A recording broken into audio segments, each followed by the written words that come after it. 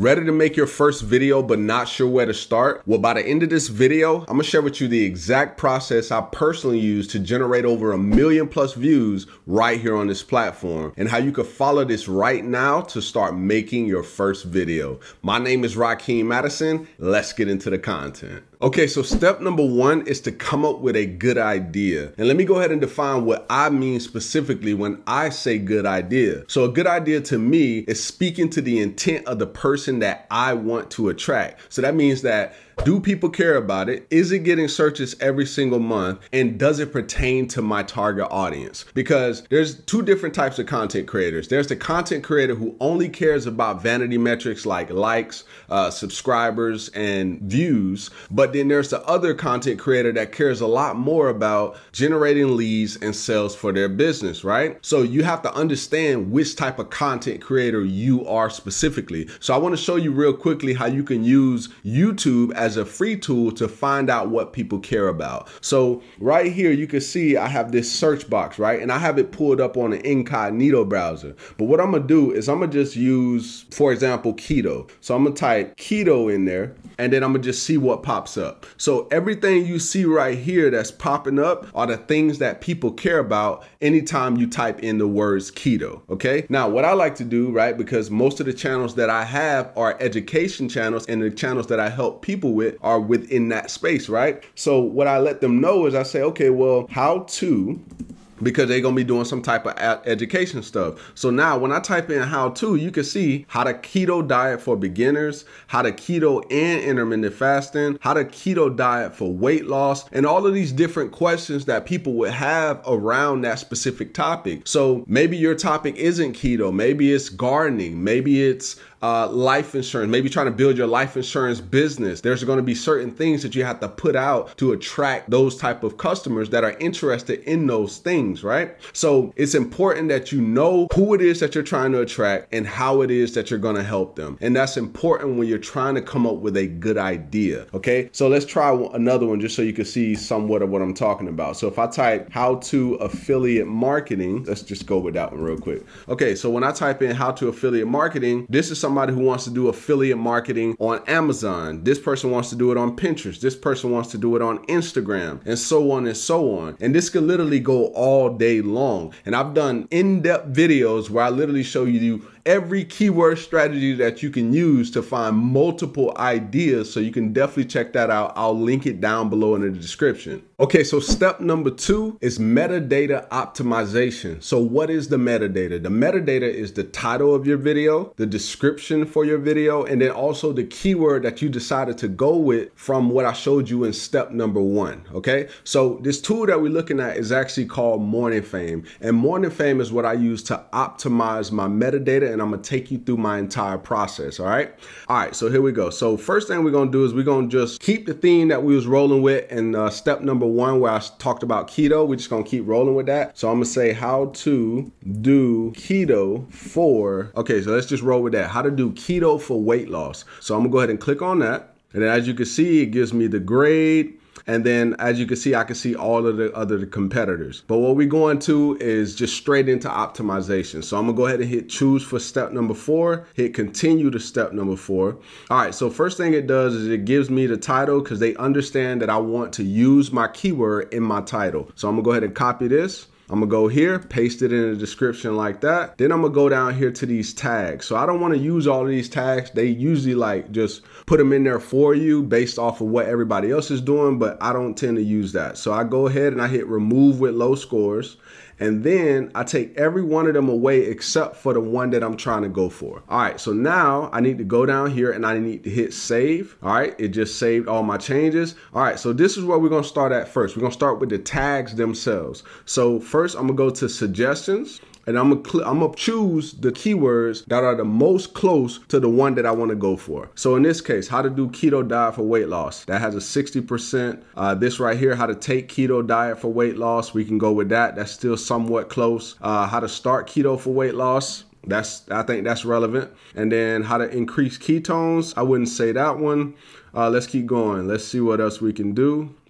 How to do keto diet for beginners. I think that can kind of fall along the lines because most people are doing keto to lose weight. So I'm gonna go ahead and click on that one. And then let's go to the next section. So you got suggestions, and then you got use tags. So these are all of the use tags by all of the other creators. So I'm gonna hit use tags, and then we got weight loss. That's not so, relevant. Keto diet for beginners, we can roll with that one. Let's see what else. Keto weight loss, that's 80. We can roll with that one. How to do keto, how to lose weight on keto, we can roll with that one. And then keto diet plan for weight loss, not so much. If I was talking directly about that, I might use that as a keyword, but I'm not talking directly about that. All right, so I think I got enough keywords for now. We'll just roll with that. Now, the next part of this process is we got to highlight these tags so we can pick up all the other words that are within the keyword. And let me explain to you what I'm talking about. So right now, if I hit highlight tags, I'm gonna go ahead and click on this. And then it's showing me all the most important words that are within the keywords that I just chose. So now what I'm gonna do is I'm gonna go to my AI prompts for content creators that I created. And I'm gonna go to my YouTube description generator prompt that I created. So now I'm gonna copy that, and I'm gonna go over here to ChatGPT. So I'm gonna go ahead and paste this inside of ChatGPT like this. And let me go ahead and move me out of the way so you can see what this looks like. So this is it. Write a YouTube description that starts by asking a thought-provoking question for a video title. This is where I'm gonna enter in the video title or the keyword. And then down here, the add related keywords, that's where I'm gonna put these particular words right here, okay? So the keyword is how to do keto for weight loss. Come back over here, paste my keyword right here in this section. And then I'm gonna go ahead and grab those additional words. So let's go ahead and grab these real quick, and we're gonna hit copy, and then we're gonna come back over here under the add related keywords right here, and we're gonna paste those in. Now I'm gonna put parentheses around that, and then I'm gonna put parentheses around the first word. All right, so now all I gotta do is just hit this and then watch it generate me a description that's gonna be optimized. All right, so boom, my description is now done. So I'm gonna go ahead and hit copy, come back over here like this, paste my description.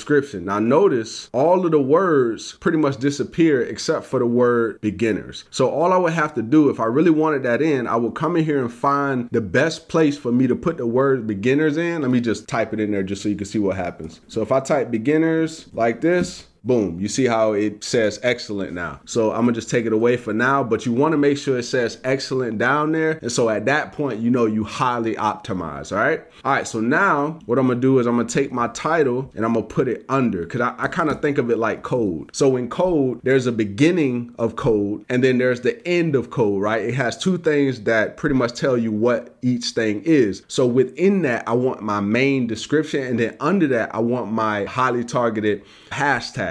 So down here, you can see, let me go ahead and hit enter twice. And then if I go down here, associated hashtags, if I hit show, you can see keto, weight loss. Let's see what else is somewhat relevant. Keto diet. And then I can just roll with those, right? So you see how I'm able to pretty much take care of everything I need within the description here. So now the next thing I can do, let me go ahead and move me back down because I know I'm kind of all over the place here. Now, right here, it says get AI title ideas. Now I can either go and use my specific prompt that helps, or I could just use Morning Fame itself and just hit get AI title ideas based on the keyword that I have right here. So you can see right here, from flab to fab, how to do keto for weight loss. Now me specifically, I might switch that around and have how to do keto for weight loss, because I understand that YouTube ranks videos based off of relevancy. So you want to make sure you have your keyword in the front, and then I will move this right here to the back, right? And then you can go through all of these different ones they have here and decide which one is going to work best for you. Now another way you could do it is you can actually come up here to my AI prompts, and you can go to my keyword first titles, and if I copy all of this right here, go ahead and do that. Come over to ChatGPT, paste this in here like this, and then insert the main keyword here. Now I'm gonna go back, go ahead and copy the main keyword, come back to ChatGPT, go ahead and paste the keyword right there, and then I'm gonna hit enter. Now what it's gonna do is it's gonna give me titles that start with the keyword first and then put it in parentheses with something intriguing. All right, so check it out. So how to do keto for weight loss, 10 surprising tips. That could be one. Another one could be unlock your body's fat burning potential. How to do keto for weight loss, the ultimate beginner's guide. Or how to do keto for weight loss, transform your health today, right? It's so many different ways you could do this. And let's say you don't like those, you could just literally say, hey, give me 10 more, and then boom, it's gonna give you 10 more just like that.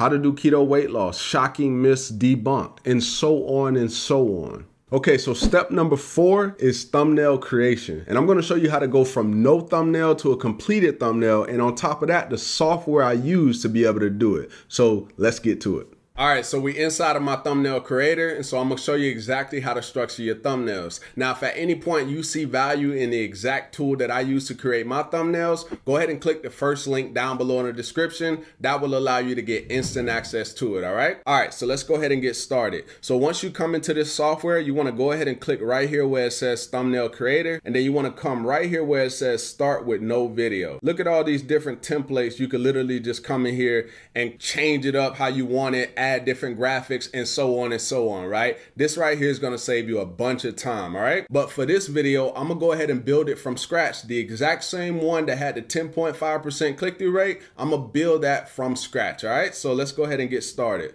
So what I'll do is I will hit right here where it says start from scratch. Boom, now we start from scratch. So now I'm gonna go ahead and minimize this a little bit. All right, so let's go ahead and get started. So I'm gonna go ahead and go to gradient because I kind of like the gradient flow. All right, now from here, I'm gonna go ahead and turn this black on the side so we can kind of match how the other one looked. And then I'm gonna go to the blue, just like that. All right, it's somewhat looking like it already. And then the next step is usually where I add my picture, right? So just to show you how you can remove the background from any picture, I use remove.bg.com, all right? Well, not .com, but remove.bg. Then I come over here, let's say for instance, I got a specific picture that I use. I'll go to my desktop. Let me actually go to my desktop real quick and try to look for my thumbnail poses, right? So I got like this folder that got all the thumbnail poses in there already, right? All these different ones. So I recommend you to do something similar to that, all right? All right, so I'm gonna take this picture right here and I'm gonna go ahead and remove the background from it. Watch how quickly it does it. Boom. And then I would hit download. And if you use the top one, it's gonna be a smaller picture. I recommend just paying like $9 to get 10 credits. And then you could just literally get the HD one, right? That way, when you actually put it in the software, it's a high quality picture, right? Then I would download this and then I would come over here. The good thing is I already got everything in here so we could save a little bit of time. All right, so now what I would want to do is I would scroll down and just add the picture that I want, right? You can see we got a bunch in here and then I would click on this. All right, boom, there we go right there. And then I will make it big, roughly, you know, make it look somewhat like the one that we was just looking at. And then to make the picture look better, because right now it look a little ashy, right? So I'm gonna go ahead and adjust the contrast and all of that good stuff. Let's go to image filters right here. I like to put my contrast to kind of match my skin, you know, whichever one looks best for you, but I like to go with 0.20. And then the saturation for me that works best, I like to go with 0.05. So to add the text, what you want to do is you want to click right here. I like to go with alpha heading. And then what I'll do is I'll click on alpha heading and then I'll turn that white, right? Because I know for the colors that I use for most of my thumbnails, I use white and I use that green. All right, so let me go ahead and put this up here. And then what I'll do from there is I want to get the little box that I use. So basic shapes. So the one I like to use is right here. I click this and then what I have to do is I have to kind of expand it. I'll expand it over here like this. And then let's go ahead and stretch this out, bring this in like this. And then what we have to do is we have to push it back, right? So I'll go ahead and press this right here. Boom, there it is right there. And then before, I should have probably turned that black first. All right, so I'm gonna turn this black. Boom, there we go right there. Bam. All right, so now we need to turn that green because I remember I had like it works or this works or something like that, right? So I want to go ahead and just write that out real quick. This works. And then I'm going to turn that green, right? So where the color at? All right, so there we go right there. And we're going to turn that green. Boom, it's starting to look like it already, right? So now we're going to make this a little bigger.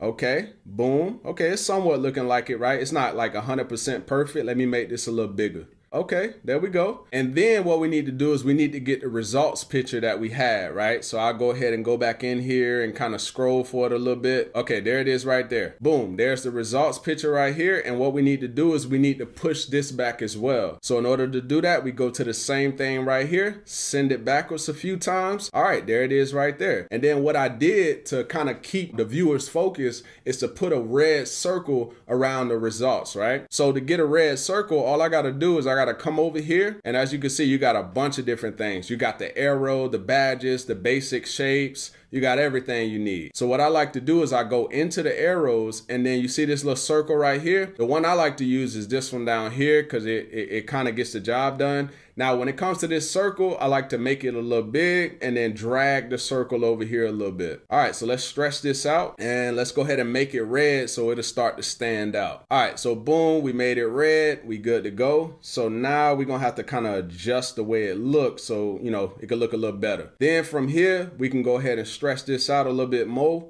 And then, okay, it's somewhat looking like how we want it. All right, we'll stretch this up a little bit like this, bring this in a little bit more. Then what I did to make it look thicker, I actually just duplicated it, right? So I went ahead and hit that button right there, and then I mashed it up to make it look a little thicker. One more time, I did about 3 of them. And this is essentially what I did to create that thumbnail. Now, obviously, I did a little bit, you know, bigger of a text. Right, I did something like this, and then I expanded this a little bit more. Now, something else I can do is I can put a shadow on it, and I think I actually did that to make it kind of pop a little bit, right? Cause this look a little bland. So what I did is I clicked on the shadow over here. And I like my shadow to be like super dark. Now, if the shadow is popping out too much, what I do is I take the offset down to about 6, and then I make this offset down to about 5, right? And there are some times where I'll change the color for the outset, and I'll make it like the exact same color as this if I have the white playing into it too, right? Because I don't want to have too much of one color. So as far as the framework, I like to stay between 1 to 3 words on the thumbnail. There are thumbnails that I've created that have like 4 and 5 words, but sometimes that it's kind of like one of those things where I'll be sitting there and I'll be like, this is just too many words, right? And so one thing you want a little tip I got for you is when you create your thumbnails, you don't want it the exact same as the title, because that's a little boring, right? You want to put something intriguing so that it kind of forces them to look at the title and they just want to click. It's that whole entire package, your title, your thumbnail, and also your hook. And one of the things that a lot of people don't talk about, when somebody watches your last video, like the video that you did prior to the one that you're going to release now, what experience did they actually get from the video that they watched the last time? And that's going to affect your click-through rate as well, because they might have had a bad experience with the last video and may not even want to watch the next video. Just a little tip I wanted to share with you real quick. So from here, what we want to do is we want to go to template name, and we want to name it as the keyword that we're trying to rank for, right? And so I'll paste the keyword. For this video, it was how to promote affiliate links with free traffic. So that's exactly what I have in here, right? And then you can either save it as a JPEG, or you could save and continue. And what it's gonna do is it's gonna bring you to a confirmation screen. So I'm gonna go ahead and click it. I'm gonna go ahead and hit overwrite template, hit save template again. Boom, there's the confirmation screen right there. And then this is pretty much what my thumbnail would look like. And then from here, I like to save it as a PNG. And then I'll just go right here, hit download, and I just save it right here in my download, in my thumbnail folder, and then I'm good to go. Okay, so step number 5 is structuring your video. Now this falls right in line with the scripting of your video. Now some people, they gonna script every single word, but I'm gonna just let you know that does not work for me. It works for some people. Me personally, I use bullet points, right? So I list them out on a piece of paper, and then what I do is I focus a lot on the first 30 seconds of my video. Why? Because the first 30 seconds of your video is extremely important, and it's ultimately going to determine if somebody continues to watch your video, which is why I have on the screen the average view duration for one of my videos. And if YouTube actually has an analytic inside of your analytics for it, that tells you how important it is, okay? Now, if you look right here, you can see this particular video has an average view duration of 3 minutes and 17 seconds. And that is an average percentage view of 48.6%, right? So that's almost 50% average percentage view. So based on that data, I can ultimately say that this video had a good structure. So if we look at the data here, you look at this graph, you can see within the first 30 seconds, 82% of people are still watching, which is very, very powerful, which can ultimately help this video. So if we keep going, yes, it continues to go down, but that's what tends to happen as a person continues to watch the video. So focus on your first 30 seconds, which is your hook. I want you to write that out completely. That's the only thing that I write down to the T. And then also your body. And I highly recommend something else that you write down is the end screen. screen. So there's a lot of people who use end screens, and when it comes to end screens, you want to treat it just like your hook, because you're trying to get people to go and watch another video. So you got to really intrigue them. You got to make sure that it stands out and it just really makes them want to click. Okay, so step number 5 is to record the video. And notice we did all of those other things before we got to this particular point here, because it's important for us to meet the intent of the viewer. That's very, very important, because if they click on the video and it's not what you said it was or what your title and thumbnail showed it was, they're going to immediately click away. So we have to prepare the video in this specific way. Okay, so now the next thing, I want to share with you some filming tips, because these are going to be helpful for how you come across on camera. So number 1, and this is the most important one, okay, you want to make sure that your eyes are looking directly into the camera, like into the ball of the camera, because what happens is we get this urge to want to look to see how we look on the camera versus actually looking into the camera. Let me give you an example. So right now I'm looking directly into the ball of the camera, right? But what newbies do is they'll look at themselves, which is what I'm doing right now. I'm looking at myself on my computer to see, okay, how is my hair? How is my eyebrows? How do I look on the camera? Versus if I look back up at the camera, now that allows me to build a deeper connection with the person on the other side of the camera. Very, very key for video marketing. All right. All right. Now, another thing is making sure that your eyes are eye level. So granted, you're going to be looking into the camera, but you want to make sure they're eye level, versus if I was down here, now it looks like I'm looking up at the camera, or if I'm like too high, now it looks like I'm looking down at the camera. Right. So notice the difference. And then another thing is the distance between my head and how high the roof is within the camera frame. So let's imagine that I was sitting down like this, right? So I'm gonna scooch down. So now there's a whole bunch of space above my head and I'm below the eye level, versus if I come right back here, now I'm eye level again and everything is good to go. Now, another thing I'll share with you, and this is more on the recording side, which is some people just hit record and record their entire video all in one shot and in this one big clip. I used to do the same thing, but back in the days when I did that, I realized it took me a long time to edit, because now I got to get rid of all of the stuff that wasn't usable and all of the mess ups. So what I start doing is I start recording my hook as its own clip, certain body clips as their own clip, and then also the outro as its own clip, because it saved me way much more time when it came to editing my YouTube videos. Okay, so step number 6 is to edit your videos. Now, when it comes to editing your videos, I'm gonna try to make this very, very simple for you. So there's a couple different things. Number 1, you wanna focus on organization, okay? So let me show you real quick what I'm talking about. So this is my video editor. It's called Descript, and keep in mind everything that I've been talking about, there's a link for it down below in the description. So if I go up here to media,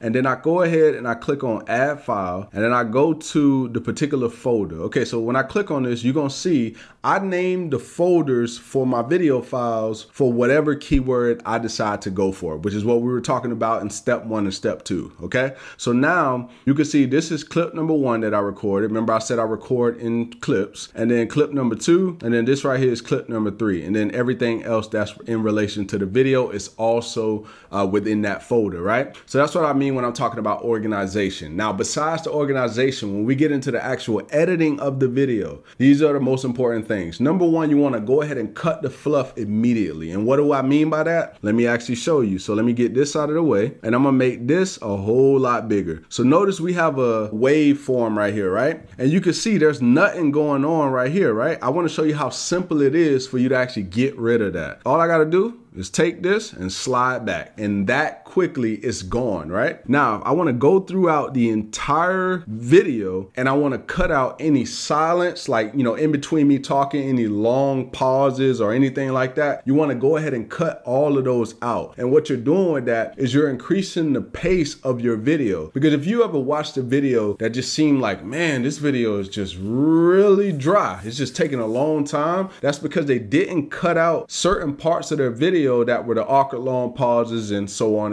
right? So you want to cut all of those out first. That's step number 1. Now, step number 2, after you've cut out all the pauses, you want to go back, and what you want to do is you now want to identify what are the possible zoom ins and the possible titles and any possible B-rolls. So basically, I'll show you what I mean. So let's say, for instance, I get right here to where it says, is is the right, let's just put it anywhere. Now, let's say, for instance, I realize I say something like, so as you can see right here, that's language for me to zoom in. So as you can see right here, or you see right here, it's me pointing to something, trying to get their attention to focus on something. So that's giving me the signal to say, okay, I need to go ahead and zoom in on that particular point, right? So as you can see right here, you see this time, I will go ahead and I will write that time down at the time it started, and then also at the time that it ends. So that way I know, okay, that's one of my zoom points, or that's one of my B-roll points, or that's one of my title points. So it's very, very important for you to write those down. So then when you go back and you do your thing, it makes it smoother. Now, this is a step that most people don't do, and this is very, very important. This part is where you go back after you've done with everything, and you go ahead and you watch your video back as if you were the viewer that's going to be watching it. And you got to be real with yourself. You got to actually watch it, and at those points that you feel like, man, this kind of boring, they probably gonna feel bored with it as well, right? So you gotta be willing to go back and see what can you do to make it better, make it more intriguing, right? This is very, very important for you to do. I promise you it is. And step number 7 is to upload your YouTube video. And this is exactly how you do it. So what you wanna do is you wanna come right up here to where it says create, go ahead and click on that. Then you wanna click where it says upload videos. And then right here, you wanna go ahead and click on this. And once you click on this, what you wanna do, and I'm just gonna click any random video real quick. So let me go to just this clip right here. And if I want to click it, I would double click on this file, and then it would take me through the step-by-step process which YouTube shows you as you're going through where everything goes. And then once you do that, you hit upload and you go live.